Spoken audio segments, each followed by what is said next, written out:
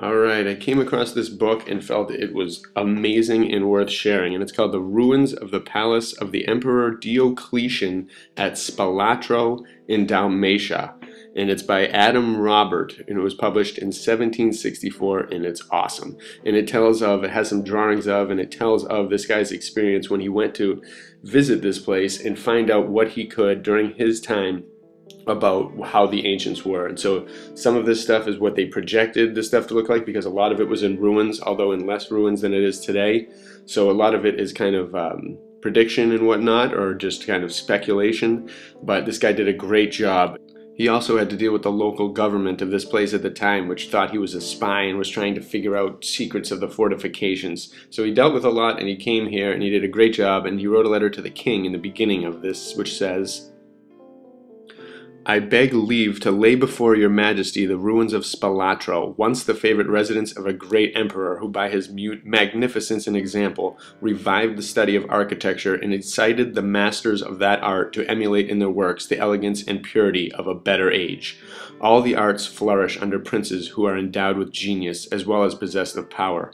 Architecture in a particular manner depends upon the patronage of the great, as they alone are able to execute what the artist plans. Your Majesty's early application to the study of this art, the extensive knowledge you have acquired of its principles, encourages every lover of his profession to hope that he shall find in George III not only a powerful patron, but a skillful judge." So here's the details of the book. I'm going to read some excerpts from it and show some cool art connected to it, and it's just great to think about. This author did a great work, and so let's check it out. Some interesting stuff. The buildings of the ancients are in architecture what the works of nature are with respect to the other arts. They serve as models which we should imitate, and as standards by which we ought to judge. For this reason, they who aim at eminence, either in the knowledge or in practice of architecture, find it necessary to view with their own eyes the works of the ancients, which remain, that they may catch from them those ideas of grandeur and beauty, which nothing, perhaps, but such an observation can suggest. And how true that is. That's why we are loving it so much. Scarce any monuments now remain of Grecian or of Roman magnificence but public buildings. Temples, amphitheaters, and baths are the only works which had grandeur and solidity enough to resist the injuries of time and to defy the violence of barbarians. The private but splendid edifices in which the citizens of Athens and of Rome resided have all perished. Few vestiges remain of those innumerable villas with which Italy was crowded, though in erecting and adorning them the Romans lavished the wealth and spoils of the world.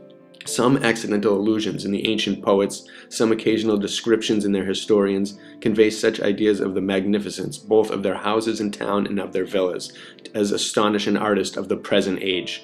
The more accurate accounts of these buildings which we find in Vitruvius and Pliny confirm this idea, and convince us that the most admired efforts of modern architecture are far inferior to these superb works, either in grandeur or in elegance. There is not any misfortune which an architect is more apt to regret than the destruction of these buildings, nor could anything more sensibly gratify his curiosity, or improve his taste, than to have an opportunity of viewing the private edifices of the ancients, and of collecting from his own observation such ideas concerning the disposition, the form, the ornaments, and uses of the several apartments as no description can supply.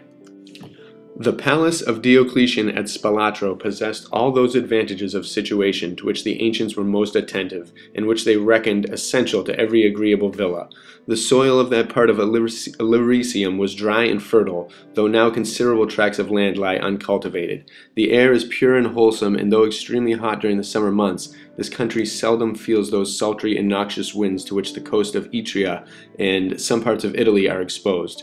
By the care of the architect, in observing an excellent precept of Vitruvius, every inconvenience arising from the winds is avoided as far as possible, the principal streets or apertures of the villa being so disposed as not to lie open to the impression of any of the winds which blow most frequently in this climate. The views from the palace are no less beautiful than the soil and climate were inviting. Towards the west lies the fertile shore that stretches along the Adriatic, in which a number of small islands are scattered in such a manner as to give this part of the sea the appearance of a great lake.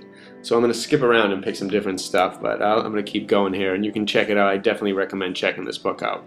The only thing wanting at Spalatro was good water, but this defect was supplied by an aqueduct from Salona, several arches of which remain at present, and the conduit that formerly conveyed the water is still visible.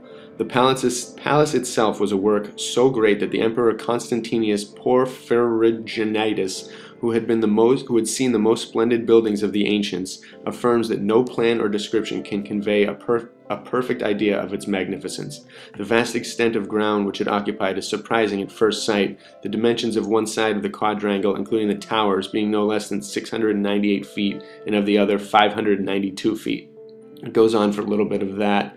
And the two temples were erected within its precincts. We will not conclude the area to have been too large for such a variety of buildings, so they think there's a lot more. The present state of this great structure may be more perfectly conceived by considering the plan of it, which you'll see in plate 5, yeah, right here, than by any description whatever. The curiosity of the reader, however, will not be satisfied with viewing this building in its present ruinous condition, but must naturally desire to form some idea of what was its plan and disposition in its more perfect state. By good fortune its remains are, in many places, so entire as to be able to fix, with the utmost certainty, the form and dimensions of the principal apartments.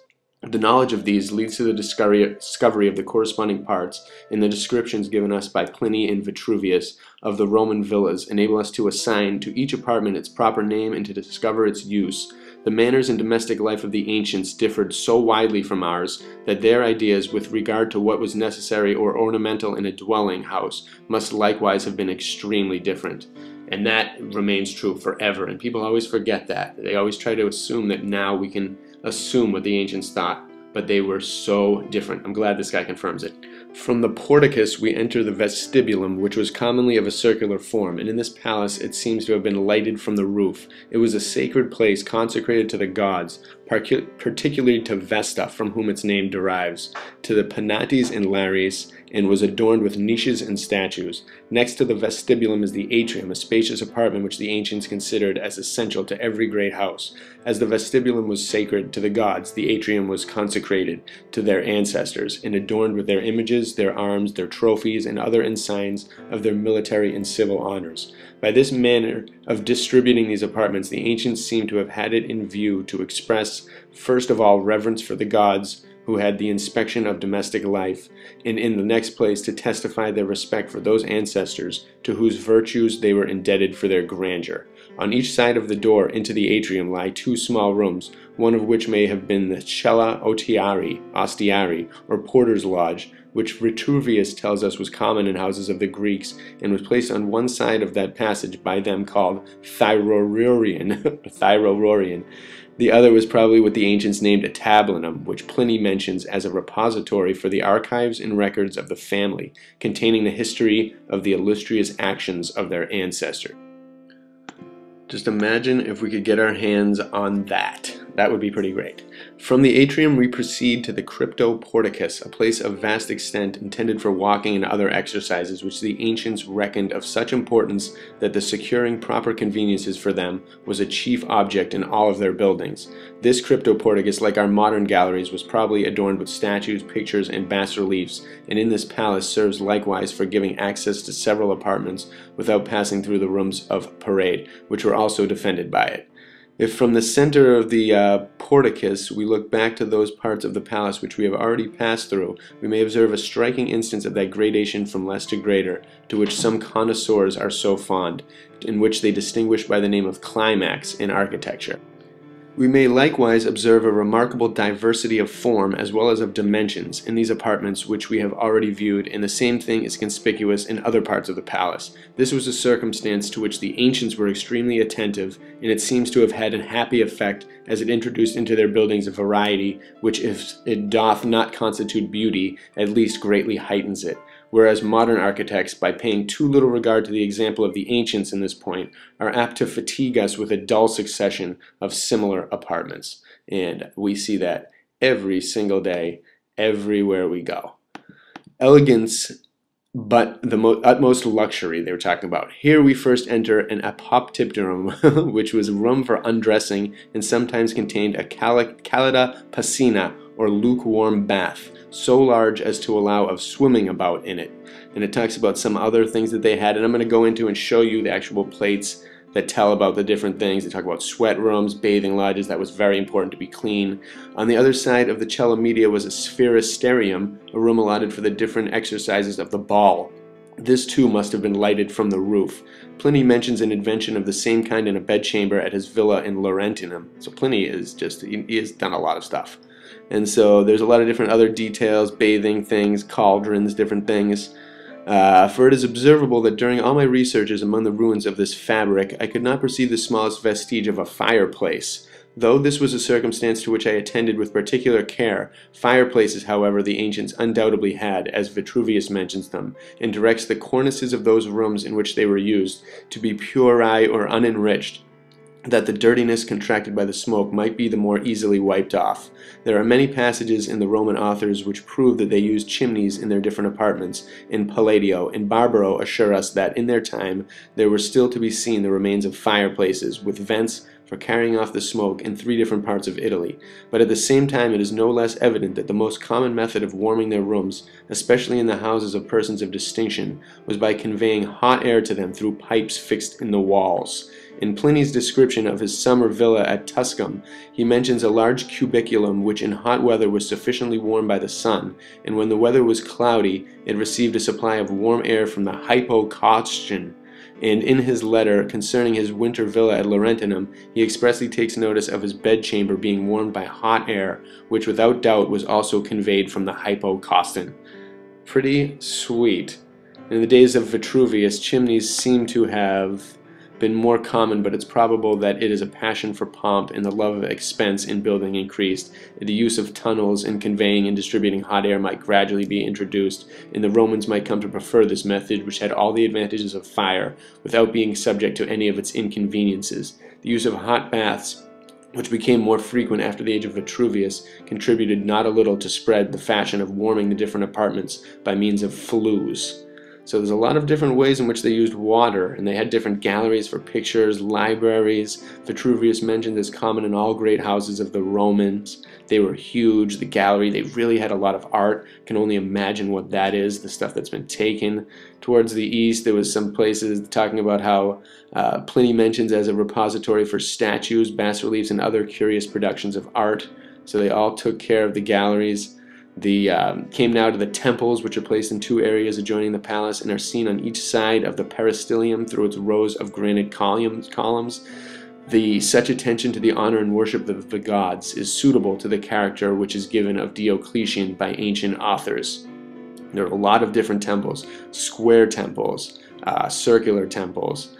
The ancients were extremely solicitous to render their religious edifices as durable as possible, and the effects of this attention are now visible. This temple still remains almost entire and is at present employed by the Spalatrans as a baptistery. So these things were just used over time, and it just got lost. The truth just got lost, and there are all these different carvings and looking dwellings in this rock that looks like melted rock. There's no telling what a lot of these places were. And they're so nice. They had a temple that I'll show you soon dedicated to Jupiter, who was worshipped by Diocletian with peculiar veneration, and in honor of whom he assumed the surname of Jovius. This temple is of that kind which Vitruvius calls peripteros, surrounded with 1 row of columns having an intercolumnation of space between them in the wall. There's a lot of different stamps that they found. This guy, the author, the dome over it is of bricks constructed in a very singular and ingenious manner, which together with its walls are of such solidity as to have resisted almost unhurt the injuries of so many ages. And I have even observed several of the stiles upon the roof still distinctly impressed with the Roman stamp SPQR. It is at present the cathedral church of Spalatro, and is consecrated to the Virgin Mary and Saint Dominius. So these things just took different things over time, became lots of different things. This tower got added later on in time, and there's just no telling what this ancient religion was that worshipped all these awesome things, and how real it was, what they were using to access those visions, and whether it be telescopes or mushrooms or anything else. Can't even imagine, but these people had the ability to create some amazing things, which means they could really do a lot. And definitely read this early part of the book. This book doesn't have many pages in it. I definitely recommend you reading it. There's a few other things in there that I'd like to mention about the towers. Are the only part of this palace of which we have not taken a view. There are 16 in all around this building, 1 on each angle and 4 on each side, except on that towards the Adriatic. These towers seem to have been intended for ornament rather than for defense, it being impossible that a structure of this kind could ever be designed for a place of strength. We learn from Pliny that towers were no uncommon ornament, even in the villas of private persons. There were 2 of them in his villa at Laurentinum, which must have been amazing, and in them he places not only sleeping apartments, but a canatio, a triclinium, a horium, and an apotheca. Here they might have been employed partly for the same, or perhaps for several other purposes. Alright, now I'm going to go a little bit into the plates, and these are pretty awesome, so I'll show you some of these. So plate 1 is the frontispiece, which you're going to see next, which is just an awesome piece of art, and I love this because of the art. It's Piranesi-esque, and it shows a lot. I love the Egyptian factor of all this. That is very mysterious, not sure what that is. I'm definitely willing to believe they were all connected at that time. This is plate 2, the general plan of the town and fortifications of Spalatro, showing the situation of the ancient palace of Diocletian, also the great bay and harbor, the Lazaretto, the mountain Margliano, the fort of Grip, the suburbs, and the adjacent grounds. So it shows a lot, and I definitely recommend. There's letters involved in the artwork, and then they correspond to this, so definitely go back and check it out. Plate 3 is going to be, you're going to see, is the view of the town of Spalatro from the east. There you can see the temple of Jupiter, which is now the cathedral church, a modern spire, ancient walls of the palace, modern fortifications, the Bay of Salona, Lazaretto, the harbor, the Isthmus of Trout, so much. Plate 4, view of the town of Spalatro from the southwest. You can still see the temple of Jupiter, steeple of the cathedral, a tower, Lazaretto, the harbor, mills for making of oil, part of a monastery. I love the lion statues, they're so awesome. These people were just masters. They really cared for their art, they cared for everything. This next one you're going to see is the general plan of the palace restored. So this guy and his drafters had to take some liberties, but they had a lot. The description of the general plan explaining the manner of disposing the apartments in the houses of the ancients refers to this plate. And there's a lot of different letters that show different things. These palaces were basically like communities and had so much available in them, which was really amazing. Everything was possible. Plate 7, you'll see the view of the Cryptoporticus, or the front towards the harbor, and this is shows the ancient wall of the palace and the modern wall, which was built upon the ancient arcade, part of the harbor, modern houses built against the wall. Just so interesting of what it looked like in the 1700s or even earlier. Geometrical elevation of the Cryptoporticus, or south wall of the palace, and the elevation of the same wall as it now remains, and the elevation and profile of one arch of the Cryptoporticus. And this is just a different image that it was possible to find throughout time, and just really amazing. Just all of it, just wow, the visions of these things are incredible. And plate 9 here shows the elevation and profile of one arch of the Cryptoporticus. So they had very nice details of all this, because each one is unique and every part of it really does help play a role in it. So the next ones you'll see are plate 11, which will show the geometrical elevation of the Porta Aurea, or north wall of the palace, the elevation of the same wall as it now remains. So both are contrasted like that, and an incredible view, incredible drawing, and just wow, what a difference. The view of the Porta Aurea, gate and arch now built up by the Spalatrins, granite columns supported by consoles, niches for statues, part of the octagon towers. And this is the geometrical elevation of the Porta Aurea and octagon towers, showing the principal gate divided from a semicircular opening, octagon tower on the east side. This gate is more ornamented than the other gates of the palace, it being the principal entry to the emperor's apartment. Pretty awesome. And there are a few different plates in between which I recommend checking out. I didn't include every single one here, but this one shows the impost and ARCHiVolt of the upper niches of the Porta Aurea. So it shows the impost, the junction of part of 2 ARCHiVolts and one of the consoles in perspective. So this may have been an electrical device. ARCHiVolts are something that we have to research further, because that might be what they were called. And you never know. This place, that is, I bet, how they did it. We know they had it. We got to find more clues.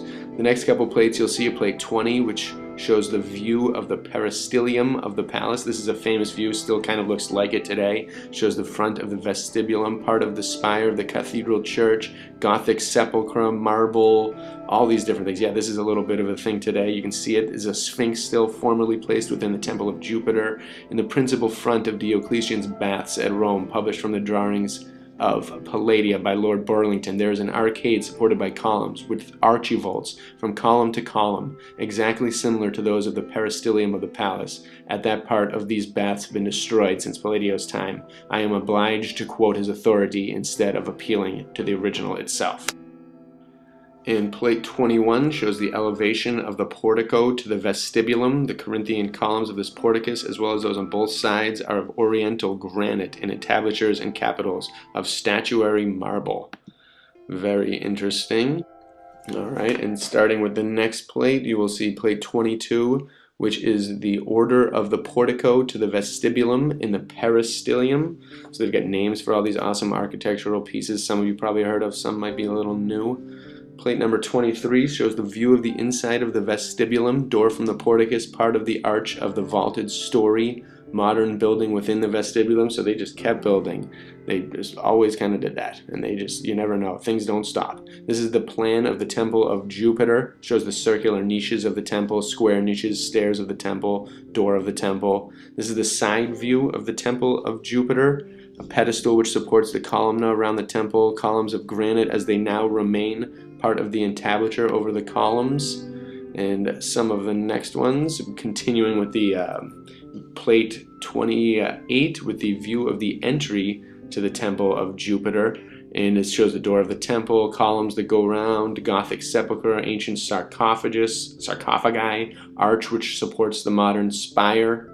Then there's the general elevation of the Temple of Jupiter. I love this artwork. Definitely check out the parts associated with this. There's too much to go into now, but it tells a lot about just how they thought about Jupiter and how they needed temples like that, and how amazing they are. Really cool. I wish we built stuff like that today. Some of the next ones you'll see, plate 30 shows the exterior order of the Temple of Jupiter. Immaculately detailed. We would never put that much effort into things now, but I wish we still did. This is the door of the Temple of Jupiter, plate 31. Just an incredible, the gateways, the doors, they open up to just magnificence. Part of the door of the temple to a larger scale. The dressing of this door, though uncommon, has a bold and pleasing effect. It says the medallions of the cornice are not perpendicular over the trusses. This is a view of the inside of the Temple of Jupiter, plate 33. Must have been incredible to be inside that. I can't even imagine the power.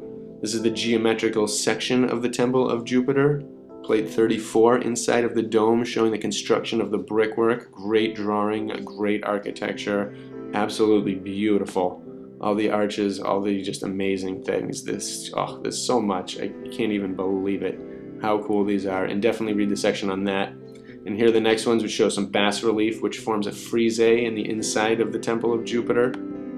There's a lot of different bas reliefs and different artworks. I can't imagine the ones that were lost. Probably just sad, but there's, somewhere they could exist, or they're all buried or destroyed. Who knows?